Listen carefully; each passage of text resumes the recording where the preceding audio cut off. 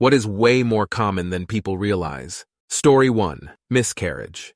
The Mayo Clinic says up to 20% of known pregnancies end in miscarriage, which is already a lot. This is obviously heartbreaking for wanted pregnancies, but can be difficult for unwanted pregnancies too. But in addition to that 20%, many people miscarry before they learn they're pregnant. While not distressing in the same way of knowingly having a miscarriage, it's distressing for many people because of a seeming inability to get pregnant. Story 2. The number of people being left behind by services going digital. They come into the library where I volunteer to find help. Not only do some of them not have email addresses, and most of the ones who do rely on the computer remembering their passwords, a significant number don't even have mobile phones. Story 3. My mom is a therapist, and she's told me that trauma is actually widely misunderstood. For some people, trauma could literally be as simple as, this kid didn't share a toy with them on the playground when they were a kid. Apparently, there's a lot of deep trauma rooted in a lot more adults than you'd realize, and it shapes the way they navigate through the world, and their subconscious more or less causes problems for them later down the line. Not sure if I'm explaining this right, as I'm kind of TLDRing what she told me, but I think everyone can benefit from having a therapist, or at the very least someone to talk to about their thoughts and feelings. Story 4. Grown folks failing to look up anything on their own, or calling ahead to see if a place is open. The amount of times I got screamed at already this week for, why you were closed on Monday. Ma'am, sir, it's a federal national holiday that's been in effect for longer than you and I have been alive. Also, we posted signs stating such on every entrance/exit door on the building on Friday morning. They were still up on Tuesday when we returned to work. Screaming at a random person because you were either willfully ignorant or didn't think to call ahead and then didn't read the signs plastered all over just makes you look unhinged. Plus, you made a trip today for nothing because the item you're looking for still isn't in yet. Had you called ahead, you wouldn't have wasted your time, energy, and gas getting here for nothing. Story 5. People lying who have no reason to lie. A lot of people just lie for attention. It's how urban legends and myths spread. My friend had a snake that started starving itself and it would lay beside her. Turned out it was trying to make room so it could eat her. Your friend lied. My friend worked at a hospital and someone named their daughter Leia pronounced Ladasha.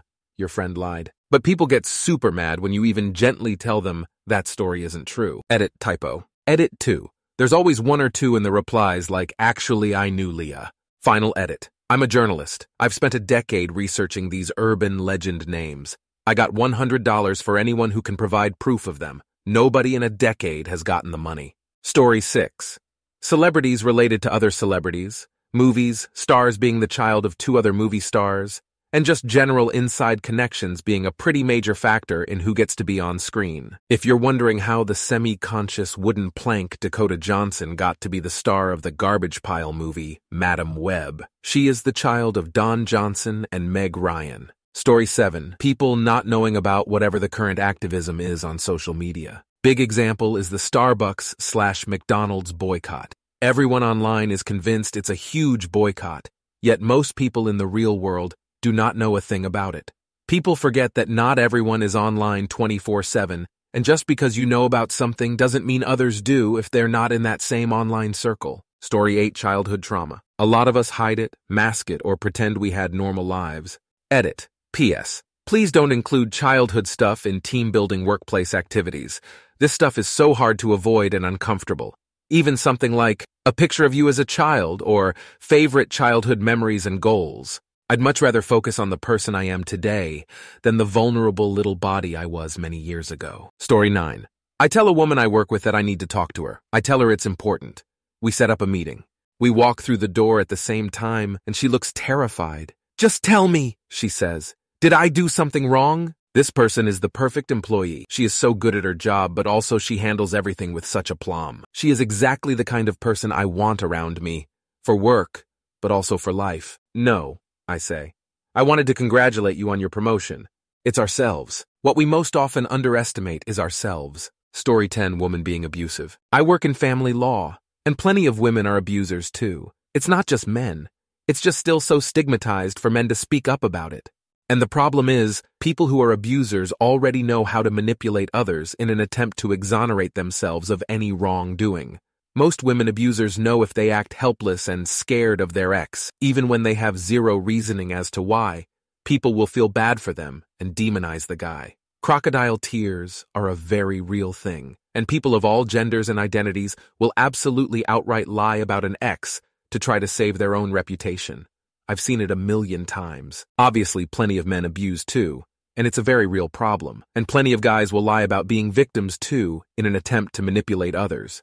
My whole point is, it doesn't come down to men versus women versus non-cisgender, etc. It comes down if you're narcissistic at your core to abuse in the first place. Story 11. Kinks and fetishes. I think because it's considered taboo to talk about sex and, God forbid, anything out of the ordinary, a lot of people hide their sexual fantasies.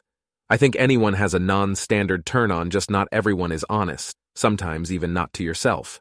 Story 12. Abnormal amounts of dissociation. Many go their entire lives without ever realizing it's not how most people function. You have to do a lot of research into how and why it's not to fully understand, which only makes it worse. If you don't want to find out, I understand. It's not life-threatening or anything insane like that, it's just it answers so many questions we have about a lot that could be wrong with us. Story 13. Long COVID. There are now estimates that you may have as much as a 10% chance of long-term complications each time you get infected. This includes children. Some of these complications are immediately debilitating, and some you may not notice until they cause issues down the road. Story 14. Not having any friends when you're older. After you graduate college, especially if you move to a new city for a job, it's hard to maintain friendships. And it's definitely hard to get new friends once you're in the adult world working every day. Many people's only friend is their spouse, and if they aren't married, many people just don't have any friends. Story 15. Corruption and dishonesty. It's not just the politicians, it's your boss, your contractors and inspectors, your neighbor, cashiers, etc. A lot of folks, for good and bad reasons, just do what they need or want to do with no concern for what is right or legal. It's about what they can get away with. I used to think most folks were honest. I have discovered that I was wrong. Story 16. Petrol-diesel car fires. They're way more common than electric car fires 20x according to insurance figures. Fires per 100,000 sold.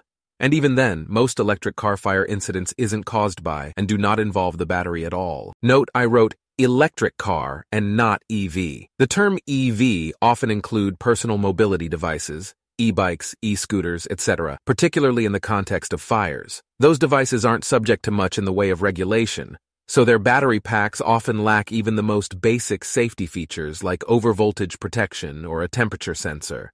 So it's no surprise that they catch fire from time to time. For example, a while ago there was a stat, something along the lines of last year there were 600 EV fires in New York City. None of them were cars, not one. We've all seen cars on fire next to the road and think nothing of it. It doesn't make the news because it's so common and everyone understands that things go wrong from time to time. Story 17. Mental health issues. I can't speak for the whole world, but here in the US, there is such a stigma about mental illness that you really can't tell anyone when you're suffering, because it can cost you your job, your relationship, even custody of your children. So we're expected to hold it all in and deal with it ourselves, even when we're not equipped to, despite the fact that most people deal with some form of mental illness at some point in their lives. Story 18. The amount of doctors who loosely tell people, you will likely struggle with having children, so the individual believes they are impotent or barren, and that information is wrong. If no test was done, don't listen to the assumption of Dr. Dumbass. He cannot tell by looking at you that your organs won't procreate, unless your organs are not attached to you. Story 19. Agreement to Forer statements, also known as the Barnum effect.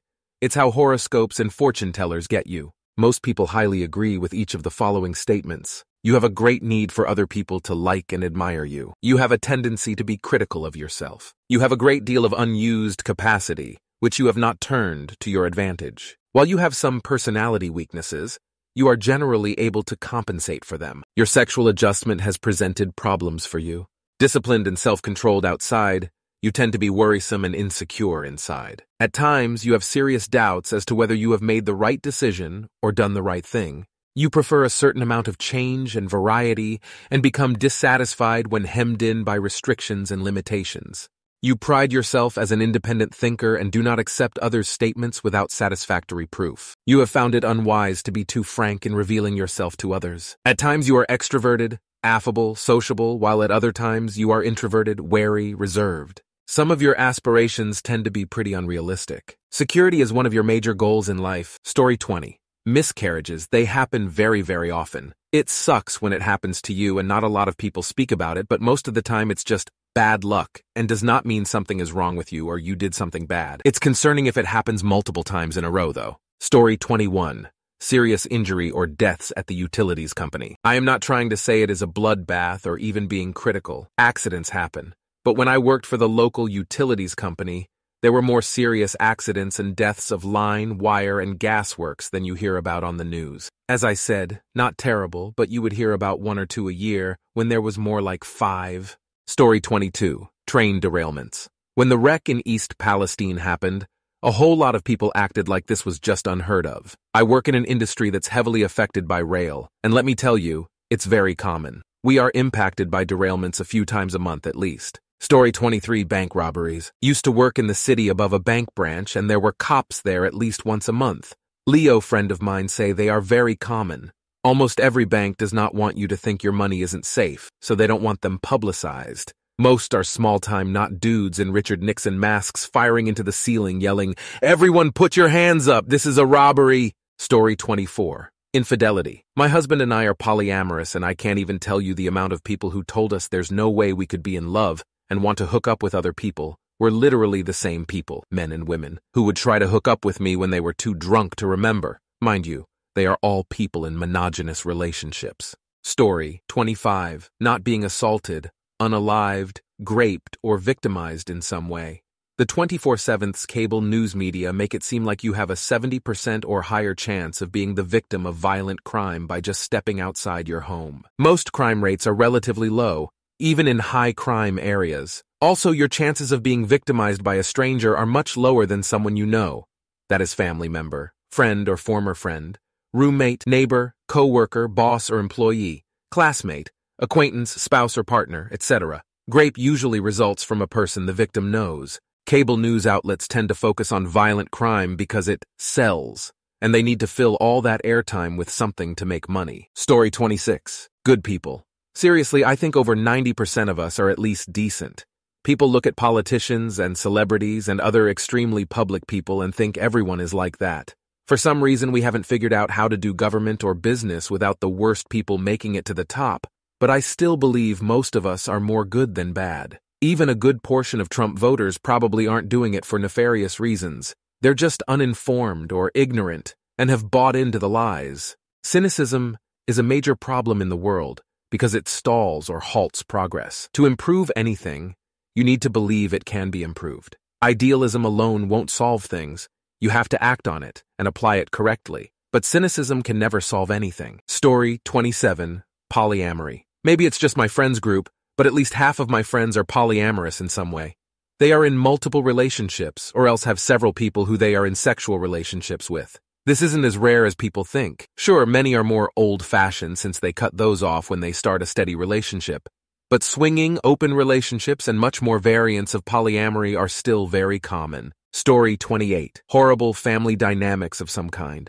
Abusive parents or adult children, trouble conceiving, inability to properly provide, forced to put up for adoption, substance issues, trauma, sadness, racism towards family members, generational dysfunction. A lot of people think that everyone else is living with those TV ideals where things are just perfectly perfect. Most families have drama, secrets, and stressful bullshit going on that they don't openly talk about. Story 29. Too many of us give away private information to businesses that simply ask for it with blank forms on the internet. Plus, I avoid those easy automatic payments right out of my bank account. All of that is their advantage, not mine. Do they guarantee their computer systems are protected from hackers? No? Why do business with them then? Story 30. Hoarding. People see the TV show and think those are isolated incidents.